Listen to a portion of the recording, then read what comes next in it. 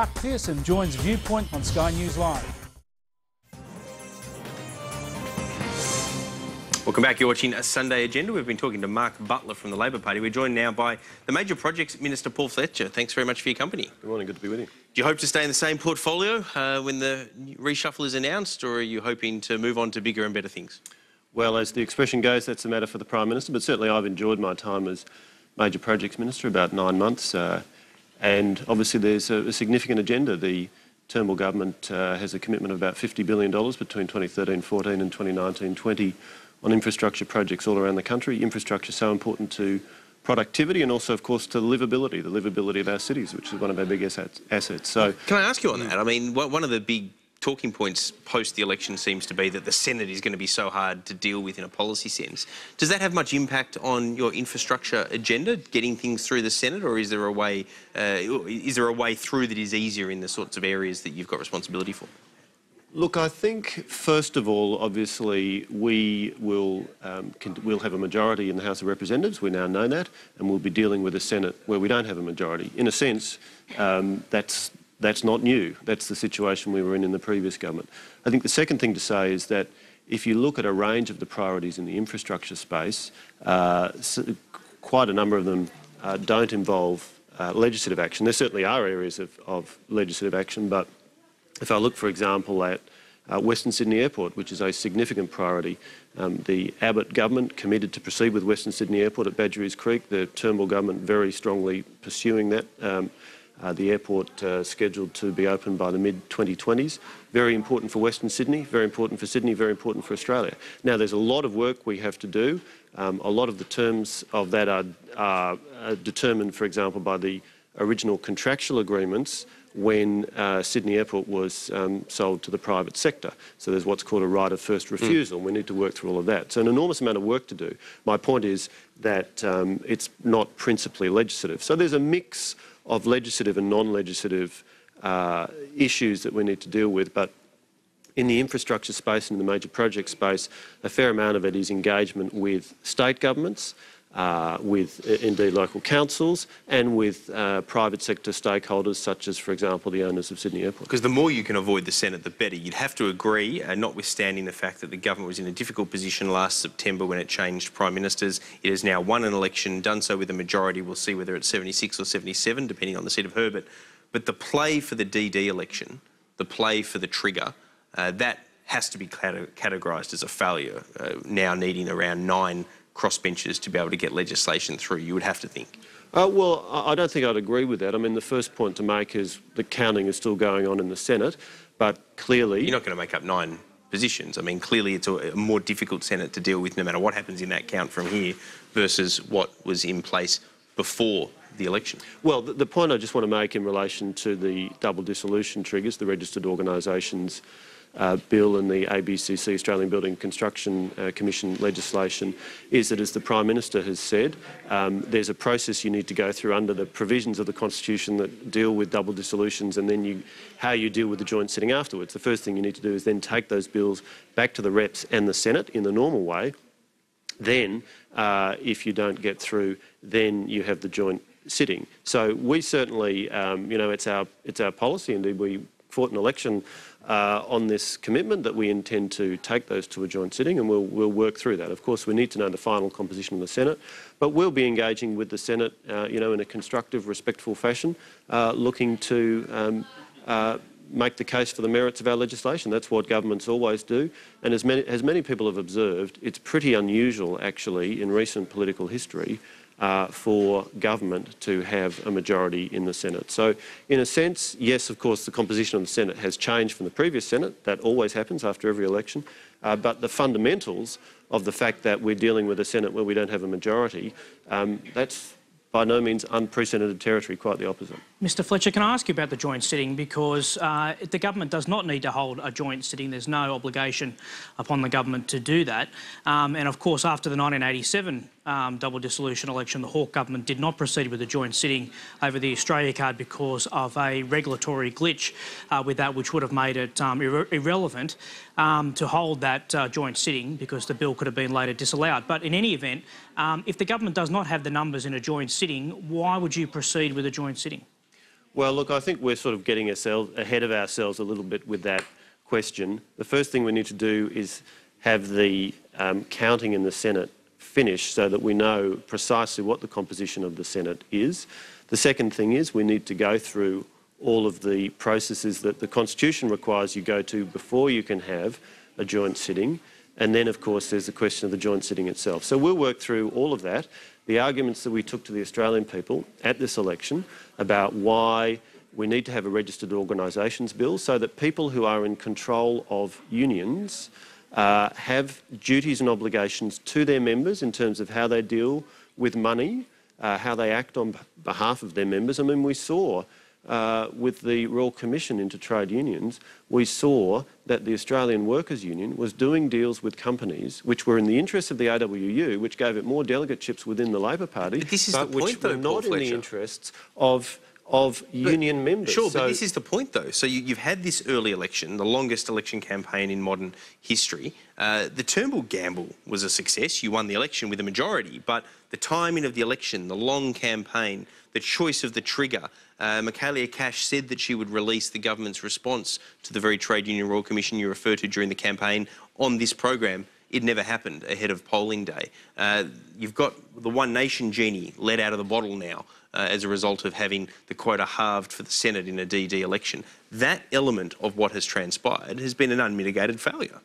Well, the simple point I'm making in relation to the measures that we took to the election, that we said we were campaigning on, the Registered Organisations Bill, the Australian Building Construction Commission, we said this is legislation that we've twice taken to the House of Representatives and the Senate. We think it's very important. We think it's important in the interests of union members. Look, unions have an important role to play in our society, but it is important that union officials are acting in the interests of their members, and we've seen troubling evidence in the Royal Commission that in fact they were more interested in securing delegateships within the Labor Party and doing deals under which money came into the coffers of the union and actually trading away the rights of their members. Okay, now, but in business, that would be called a breach of fiduciary duty. Sure. That is why it's so important that we have this registered organisations legislation. So we will continue to make the case as to the merits of that.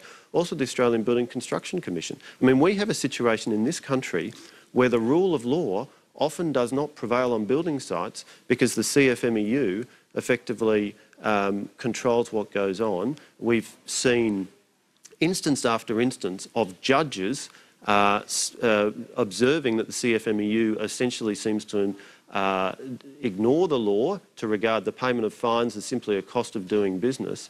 And so we need to restore the rule of law on building sites. This is a very important industry, the construction sector.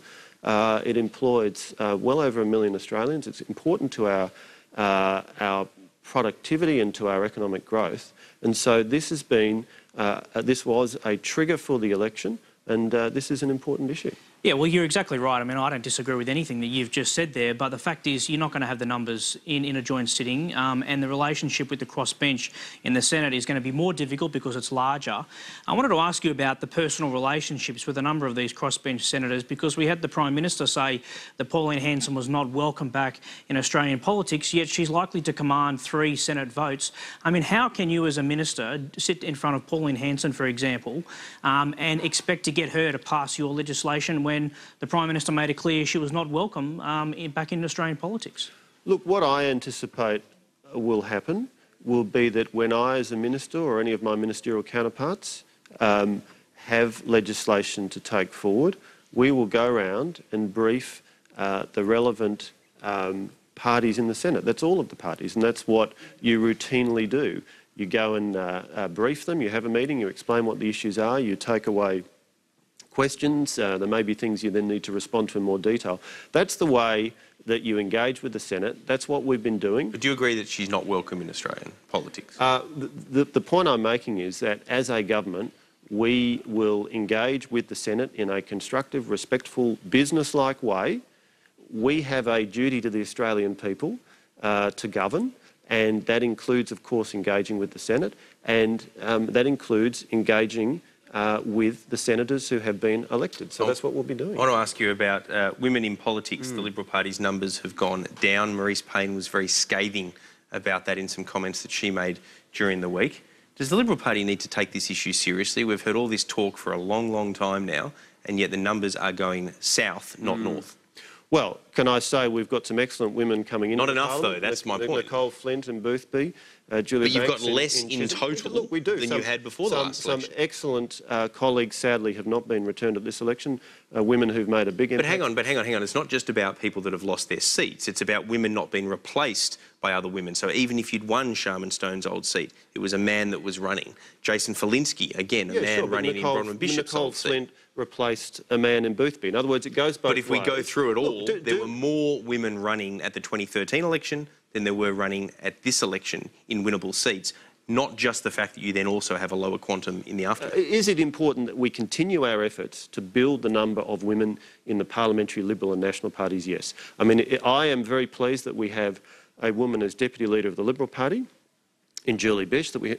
We have Fiona Nash as the Deputy Leader of the National Party. We have a number of women in Cabinet. And that's Is it time to look at something firmer? I'm not talking quotas, but I'm talking at least formal targets. I mean, you come from a strong business background. You would know as well as anyone that businesses have targets and businesses can make those targets meaningful because they have KPIs all the way down the line, bonuses to executives to hit those targets, etc. Now, you don't have that in politics. So you either have a quota and it's firm, or if you have a target, you've got to create some KPIs to go with it. I hope you're not suggesting bonuses for politicians, because that would be, I'm not a suggesting very that. unpopular policy. But you know what I'm saying? The reason that business actually makes targets work and gets something resembling gender parity is because they put it in their KPIs and everyone down through the line at the business is trying to make sure that those promotions happen. Whereas in politics, someone at the top says, yeah, we need more women, and then nothing happens. Look, I don't want to get into a debate about particular mechanisms. Certainly I saw what Maurice had to say. Maurice is a very obviously respected, extremely senior member of the Parliamentary Liberal Party. She's a strong, effective politician, very strong, effective politician. She's been a long-standing champion for the role of women in politics. And clearly these are issues she has strong views about, and these are issues that many of us have views about. It is important that we have a strong representation of women in the Parliament, and that in the Liberal Party and in the National Party.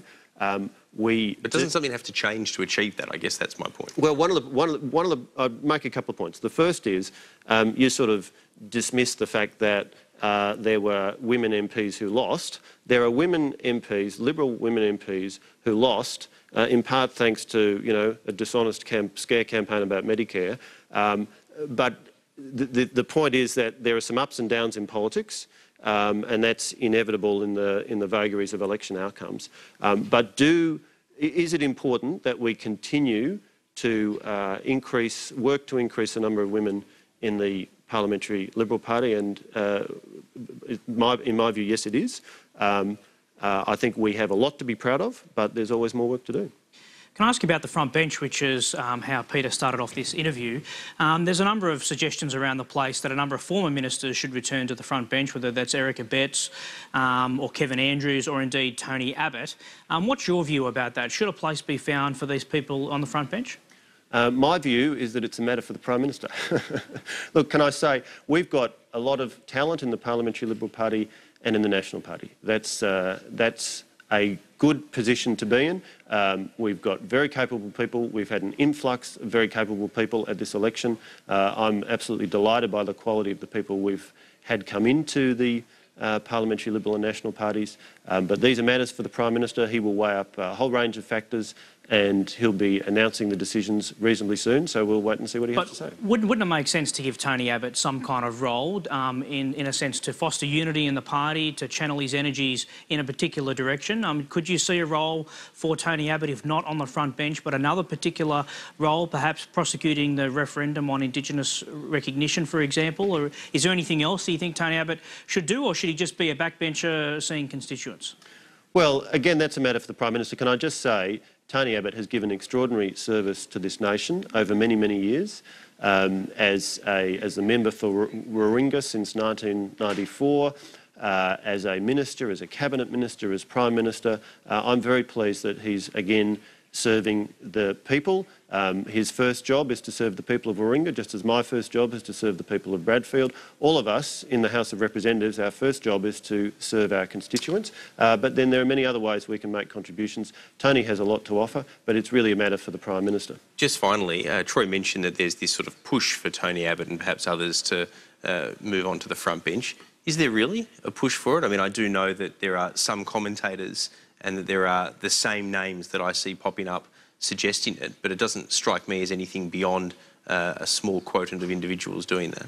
Look, the Prime Minister has the task before him of identifying and announcing his front bench. He's made the point he doesn't expect there to be big changes. He's made the point that he pretty comprehensively changed the composition of Cabinet and Ministry in September. There were further changes earlier this year. So he's had a lot of renewal. He has made that point. And his focus will be, you talked about business principles before, his focus will be, I'm sure, choosing an effective team which can deliver outcomes for the Australian people, because we're in government. We've returned to government. You know, Labor's been having this so-called victory lap, but they lost. They didn't win. We've won, and we are focused on the job of governing for the Australian people. That is our task. And all of these questions about personalities, that's really a bit second order. What matters is an effective government delivering outcomes for the Australian people. Well, I suspect we'll find out the composition of that front bench perhaps even as early as tomorrow afternoon. Paul Fletcher, we appreciate you joining us on Sunday Agenda. Thanks for your company. Thanks very much.